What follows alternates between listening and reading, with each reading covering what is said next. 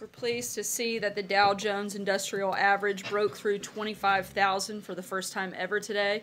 The President's economic agenda of lower taxes, less regulation, and more opportunity for all is already paying off, and American families and workers are the big winners. With that in mind, we have a message from a special guest that I'd like to share with you. With that, I'll ask you to tune into the screens, and then I'll continue from there. Thank you for being with us today. The historic tax cut I signed into law just 2 weeks ago before Christmas is already delivering major economic gains. Hundreds of thousands of Americans are seeing larger paychecks, bigger bonuses, and higher pension contributions, and it's all because of the tax cuts and the tax reform. And I want to thank all of the companies that work so hard to do it.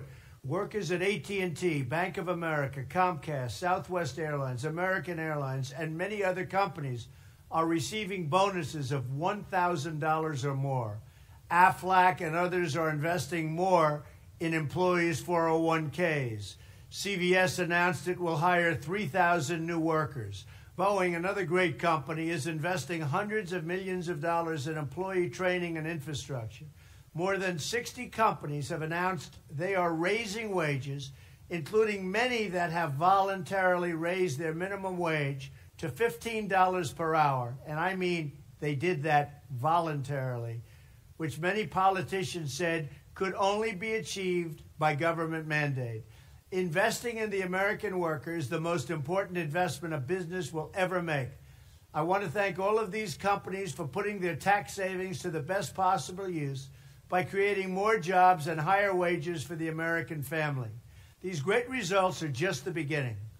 When the dreams of the American people are unleashed, there is nothing, absolutely nothing we can't achieve.